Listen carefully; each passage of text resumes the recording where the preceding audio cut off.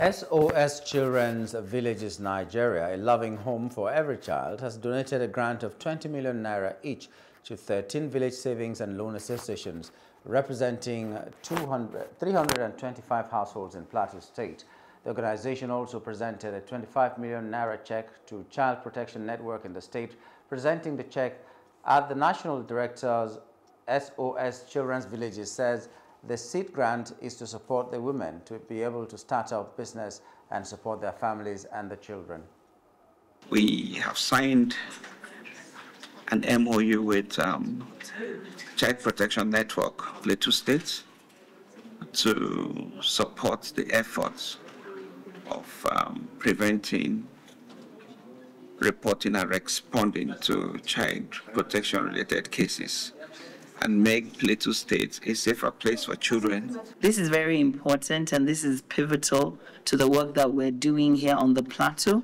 This grant is given to us to further support the work that we do in 5 local government areas. I want to sincerely appreciate SOS Children Village for this wonderful gift they give to us on the plateau, and we look forward to working more with them, more collaborations with them.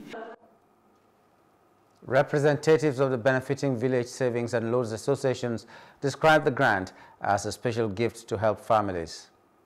We thank the SOS Village for granting us this huge amount of money.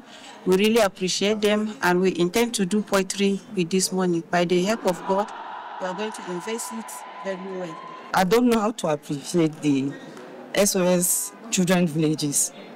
I really thank God for them. And I pray as they give us this money, we invest it. That some of them, their children are even at home. No school fees. Feeding itself is a problem. And so this will go a long way. We started with 7 VSLA in, when I say VSLA, I mean Village Savings and Loan Association. In 2022, there were just 7. And today they are 13. So these 13 VSLA, we are giving them a grant donation of 20 million each that they will use to, they will revolve this money among themselves to, grow their business and to be able to make profits where they can also put some aside to take care of their children and also make sure they meet their daily needs. Hello, hope you enjoyed the news. Please do subscribe to our YouTube channel and don't forget to hit the notification button so you get notified about fresh news updates.